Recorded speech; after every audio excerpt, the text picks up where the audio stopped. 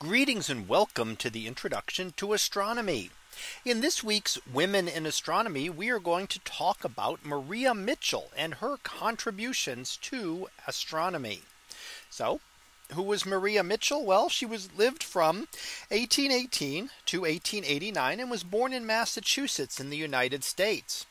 Now, like many of the women astronomers we've looked at recently, her father was an amateur astronomer. So there was a family tie to astronomy, which certainly helped at the time to allow women to be more involved when there was a background there, encouraging their interest in things like astronomy and mathematics at times when that was not encouraged for women.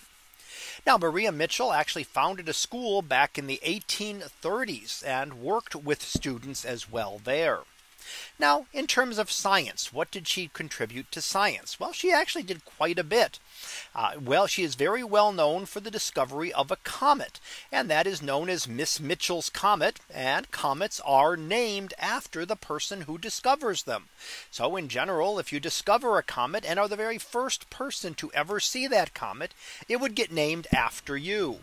And in 1847, Maria Mitchell observed this comet, and not only observed it, but calculated the orbit of the comet. Now, that's a lot of work. Today, it's much easier to calculate because we have computers to do all of the hard number crunching to figure out the orbit. Here, you'd have to observe the comet, make very accurate measurements, and we're thinking the very early times of photography. So most things were done by looking through the telescope with your eye. And you would have to measure the position at multiple times and then do calculations by hand to figure out what the orbit of the comet was. Now, she also worked on tracking the positions of the planets as a way to aid navigation. Navigation at this time was very difficult. We didn't have modern GPS or anything to track where you were at sea. So if you wanted to know where you were, you had to use things like the sun and the moon and the planets to help navigate and figure out where you were. So that was another way to do it. Of course, you had the sun during the day. You'd need the stars and the planets at night to be able to help you navigate. In 1865, she was appointed the first female professor of astronomy at Vassar College and was also the observatory director there. And one of the big things that she worked on was observing the sun and looking at sunspots. And in fact, in 1873, started making daily photographs of the sun. So again, we're in the very early stages of photography here still. It was not as well developed a thing as we have today. So to be able to take those and to keep track of all of the photographs that were taken and all the photographic plates that it would be at the time, trying to be able to look at the sun.